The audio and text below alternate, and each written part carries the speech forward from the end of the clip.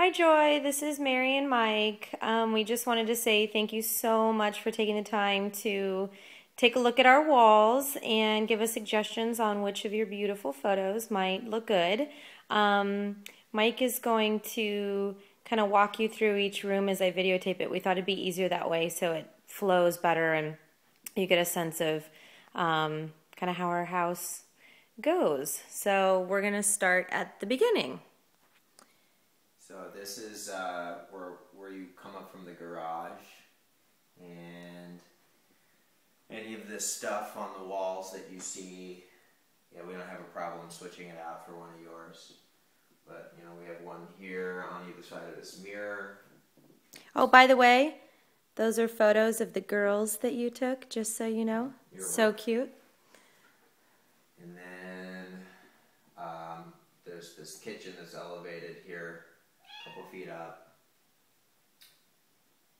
And we've got that big one up there. And then we'll go up the stairs. 5 steps up here.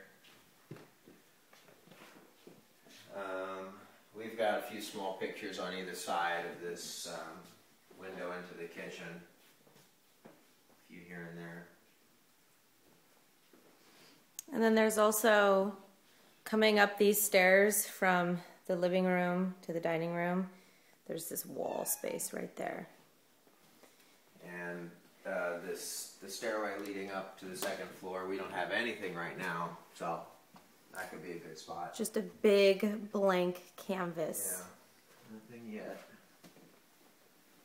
And then this is coming up to our bedroom, which we have a lot of wall space in there too. But first, Cameron J on the wall. Gotta have those.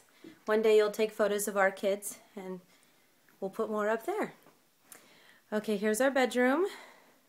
So lots of wall space, as you can see, above the bed. They're kind of like cathedral ceilings, so there's a lot of space. And again, we don't mind moving existing photos. And on this side of the wall is another big wall space. So there's a lot. So hopefully this gives you a good idea. If it is more helpful to have still photos, let me know and we can do that.